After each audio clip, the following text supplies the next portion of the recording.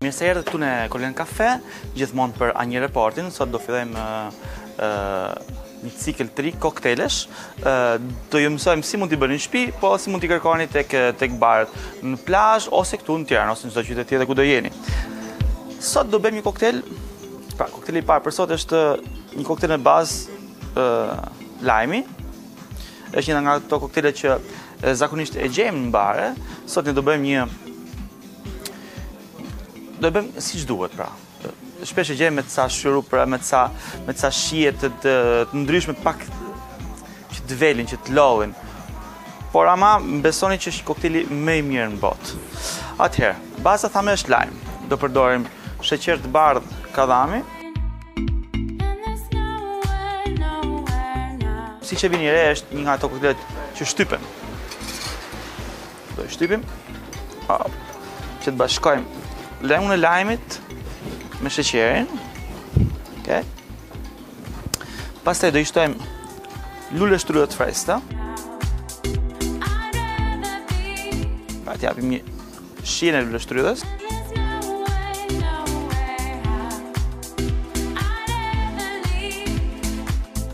Kemi një bashkim perfekt të ëmbëlsisë të sheqerit, të aftësisë të lëngut të lajmit, të freskët dhe lule shtrydhes. Kjo është baza e disa koktejleve. Ky koktejl nëse ne do i shtojmë vodka, pasi do quhet kajpiroska me lule shtrydhe. Nëse ne do i shtojmë rum, quhet kajpirisima me lule shtrydhe. E kështu me radhë. Sot ne do bëjmë kajpiroska me lule shtrydhe. Do i shtojmë akull të grirë.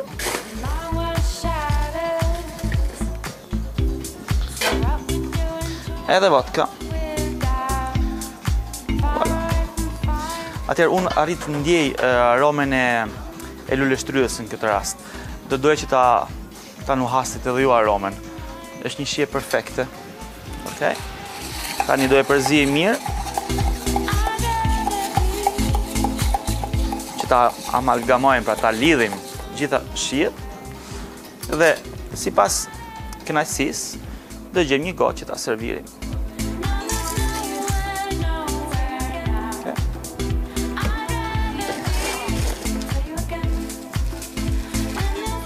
Do e dekorojmë me petale lule shtrydhe.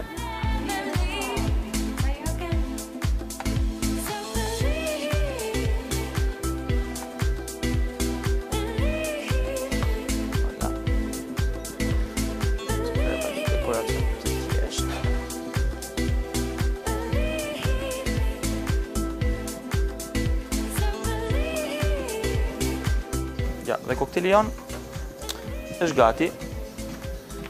Më pëlqen të nos 2 pipa. Vala, dashur të rishikues. Pra, kajpiroska jon me lule shtrydhe të freskët, të stines, pra. Do përdorim frutet e stines. Tani jemi në periudhën më të mirë të lule shtrydheve, kështu që edhe çmimi është më reduktuar, nuk do na rëndoj tek xhepi dhe voilà, kajpiroska me lule shtrydhe për ju është gati. I bëft mirë.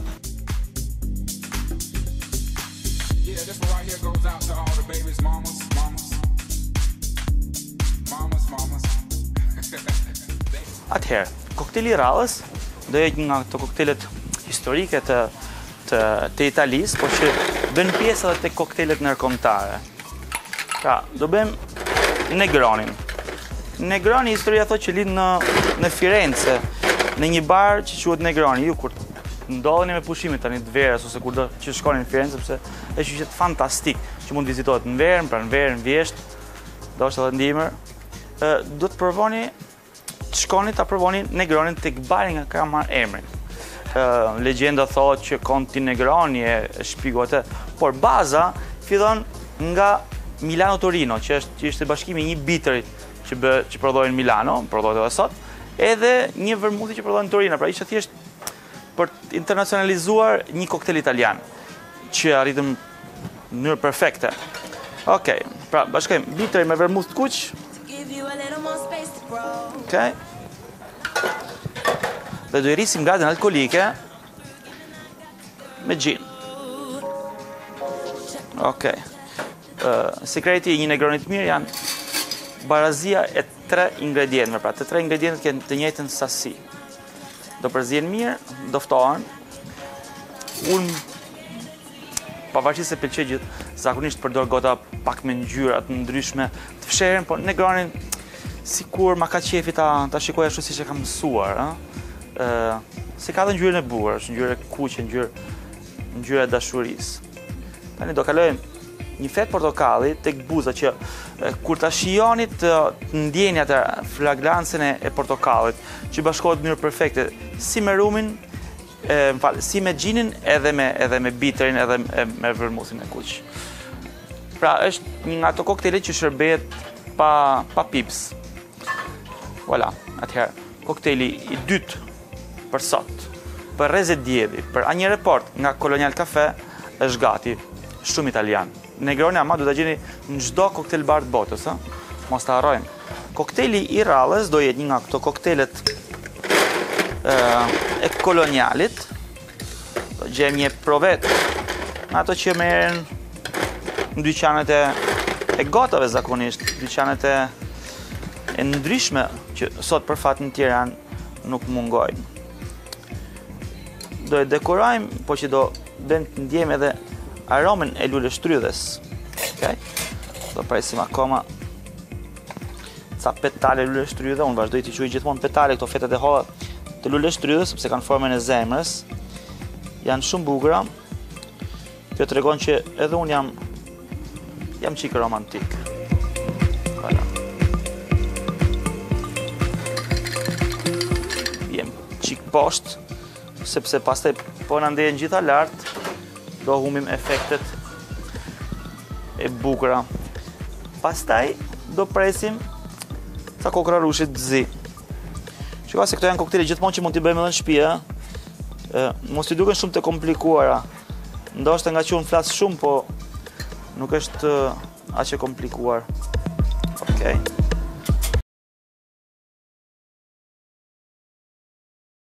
Petalet e rushit zi që janë transparente në mes, ama kanë atë bordurën. Voilà. Tani, do të them që do bëjmë të kjo. Okay, do shtojmë edhe një kokë rragull, dhe gjithmonë sa më shumë akull, aq më formë të bukur ka koktejli. Aq më i ftohtë koktejli. Koktejli duhet konsumohet gjithmonë i ftohët. Edhe sa më shumë akull e ruan temperaturën e ftohtë, pra, sasia e madhe e akullit. Tani, do bëjmë një akrobaci të shpejtë. Do shtojmë leng lajmit edhe vodkën.